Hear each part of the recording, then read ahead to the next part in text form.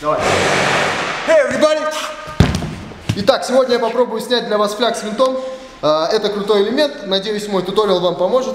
И, наверное, давайте начинать. Итак, сейчас я попробую показать вам фляг с винтом. Вы готовы? Вот, смотрите, я показываю. И оп. Вот. Более или менее, да. Я стал немного по-другому выглядеть. Вам нравится мой новый стиль? Да. Я обычно посимпотнее, извините. Тут просто... Знаете что? Я надеюсь, что я умею фляг с винтом, потому что я не уверен в этом. Давай, готов? Да. Да, я умею фляг с винтом.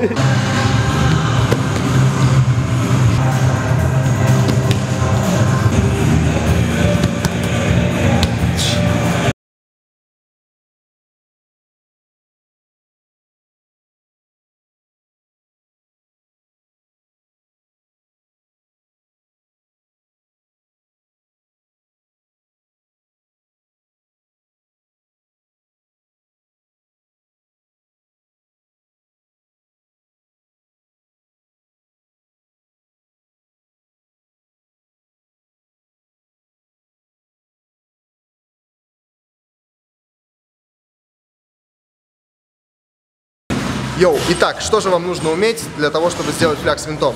Вам нужно уметь фляг, конечно же. Надеюсь, вы умеете, потому что на фляг я туториал не снимал. Вот. Вам нужно уметь твист и вам нужно уметь винт. Вот. Поэтому вы можете посмотреть вот эти вот туториалы мои. Там я объяснил вам твист, и тут я объяснил вам винт. Вот. И после уже возвращаемся, смотрим этот туториал, где я постараюсь объяснить вам доходчиво, как делать фляг с винтом. Итак, для начала вам нужно научиться делать... скажем, фляг в руки с полвинта. То есть вы должны сделать такую штучку. Вот. Вы встаете на обычный фляг, сразу же поворачиваетесь, смотрите в землю и встаете в руки. То есть, раз. Можно даже так, криво, без разницы. Вот. Я попробую сделать не криво, хотя я не гимнаст, и у меня вряд ли это получится, но я попробую для вас.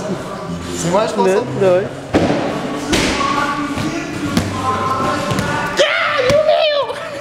Да, я не умею, кстати, простите. Окей. Что же вам нужно дальше? Наверное, вам нужно научиться гамбе.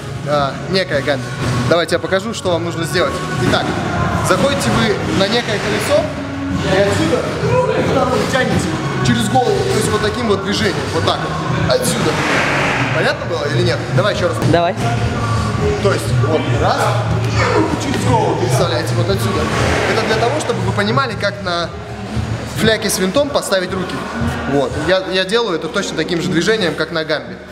Хотя это туториал не по гамбе, но думаю, можно так немножко вам его объяснить. Итак, чтобы закрутить себя на гамбе, я захожу таким же движением, как на рейс.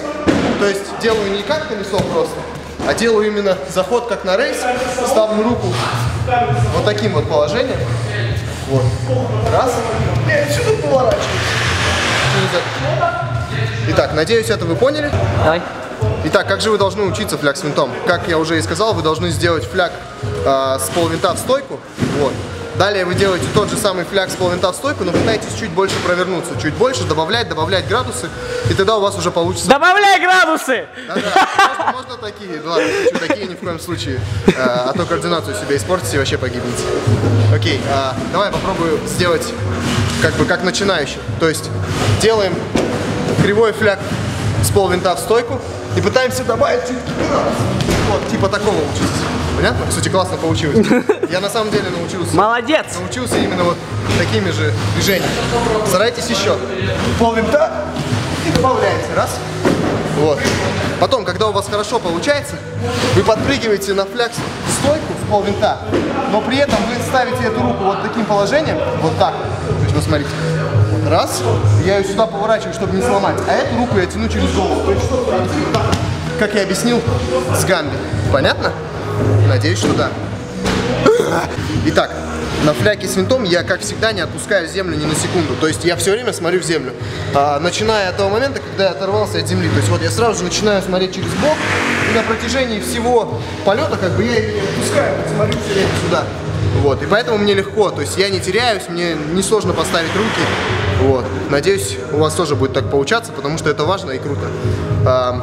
Так. Как ставить руки я объяснил, то есть вот так, через голову. Поучитесь гамбе вначале. Поучитесь фляг в стойку. Надеюсь, у вас, кстати, будет получаться лучше, чем у меня, потому что я какой-то, оказывается, не гибкий и не могу встать с полвинта фляг в ноги. Вот.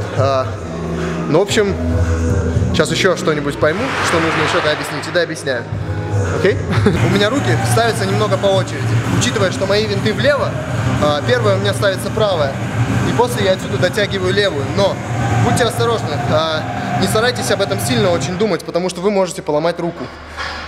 Старайтесь вначале делать через две, то есть вот как я показал. В руки раз чуть-чуть довернулись, в руки чуть довернулись. Ваше тело, по идее, должно само понять, как и когда ставить руки. Вот, постановку я вам уже показал, чтобы у вас не было вывихов или еще чего-то. Вот, поэтому надеюсь, что у вас все получится. Влад, снимай мою заднюю.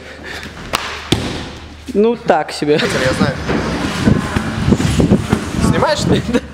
Я думаю, пора заканчивать туториал, потому что Влад не может успокоиться и прыгает на батуте, мудак сам.